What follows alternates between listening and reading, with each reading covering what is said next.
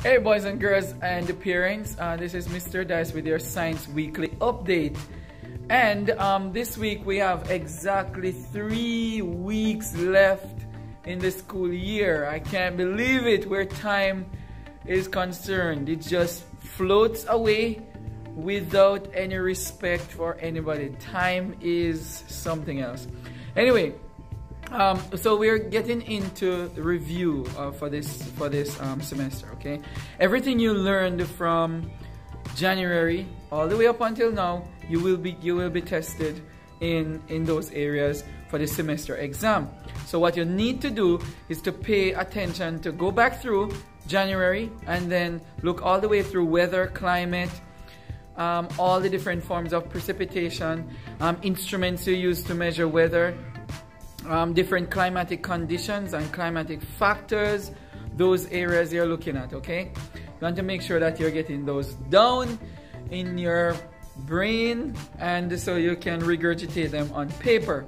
Okay, so for this week we're actually finishing up a topic. Okay, the topic is how scientists use electromagnetic radiation as they study space. So they use different forms of radiation in satellites, and on those satellites they use telescopes. Okay, apart from that, they use telescopes on Earth. So some of those telescopes can be optical telescopes or non-optical telescopes. The optical telescopes can be grouped into 2 forms. You have the refracting telescopes, or you have the reflecting telescopes. Those ones are the refracting ones. They use lens, and the reflecting ones, obviously, they use mirrors, because only mirrors can reflect light. Okay, and then you have the non-optical ones, which deals with your radio waves, radio telescopes. You have the infrared telescopes.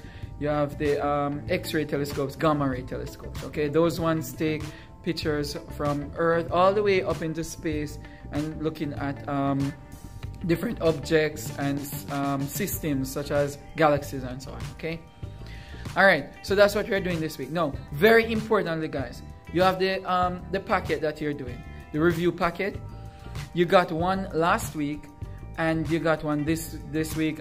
Today is Monday, so you're doing one this week as well as the one last week. Okay, so what I want you to pay attention to, you have these packets. You really need to do them as you get them. Try and do them as quickly as possible, because you have 2 per week.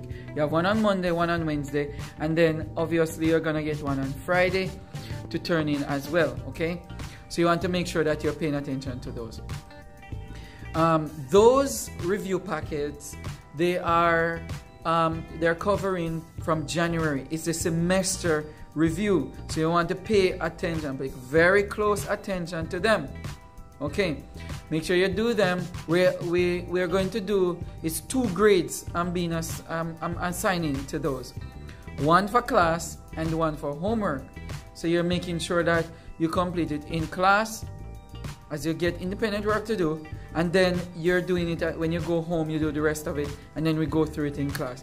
If you have any questions, please shoot me a message on Edsby, or you want to make sure that you ask your questions in class. If you have questions and we can't get to them, you write them down, and then we'll get to them eventually. Okay.